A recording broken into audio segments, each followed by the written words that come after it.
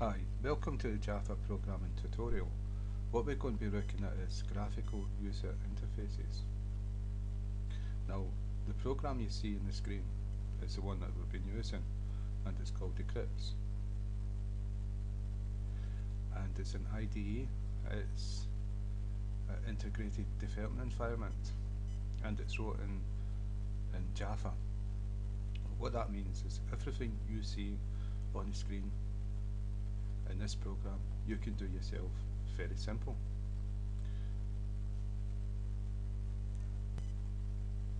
Now everything in Java is like containers and components to do with graphical user interfaces. Now a container, as you can imagine, will hold things, and what it holds is components. Now components are things like buttons, checkboxes, labels,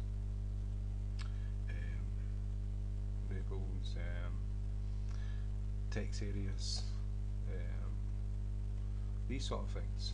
And a container is a frame, and it's also a panel. Now you can't have a frame within a frame, at least I don't think you can. No, you wouldn't have, right? But you can have a panel within a frame. A panel is a container, just like a frame. So when you add a component to a container, you want to know where that component is going to be displayed. Just like this program you can see on the screen, someone's designed it. It's laid out in a specific way. That's to do with layout managers. We're going to go into detail with them. There's different layout managers, and a panel, you can have many different panels in a frame, and you can have panels within panels, and each one can have a different layout manager. And so this is the frame here. The frame is a window, and you can see, if I pull this across, that it's got the three boxes at the end.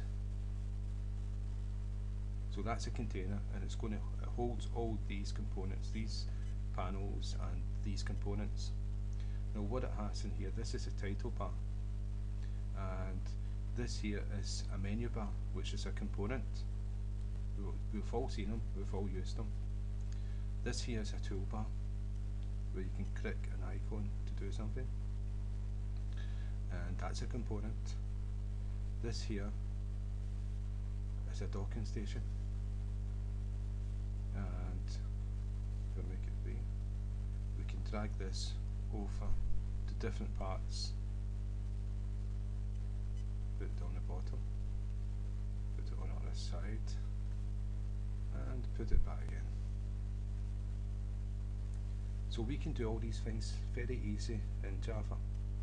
Now where we're going to start is we're going to start with creating a frame, and what you can see is I've extended with the extends keyword JFrame. That's from Swing.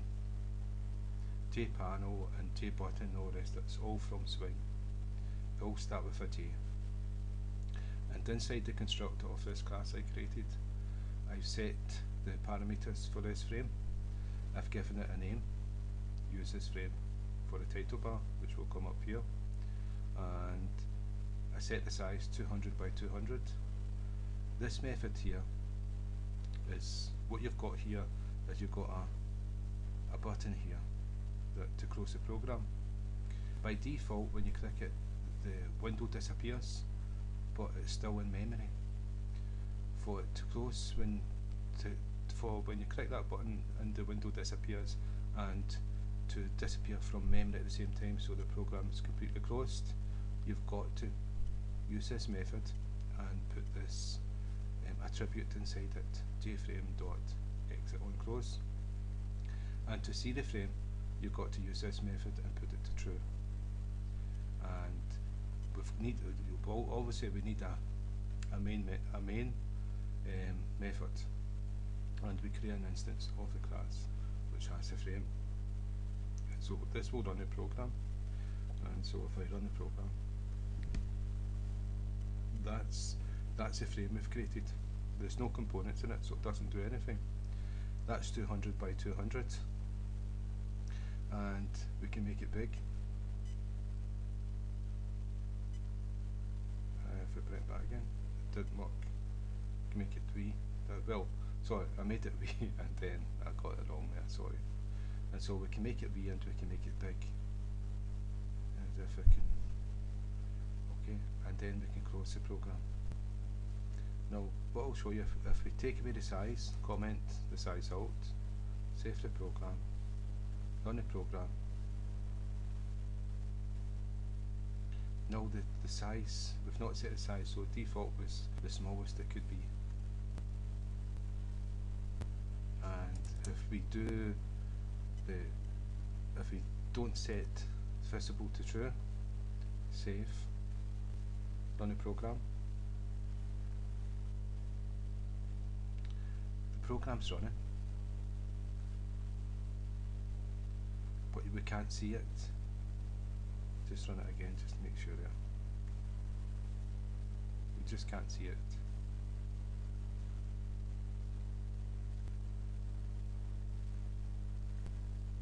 That's it running there, so we'll stop it. So that's because with set visibility, default is false so that you don't see it. You have to set it to true, and that's what this method is for. So that's the first tutorial on Graphical User Interface. We're going to go deeper into it. You're going to be able to create really good graphical user interfaces. So that's the first tutorial. So again, thank you for your time.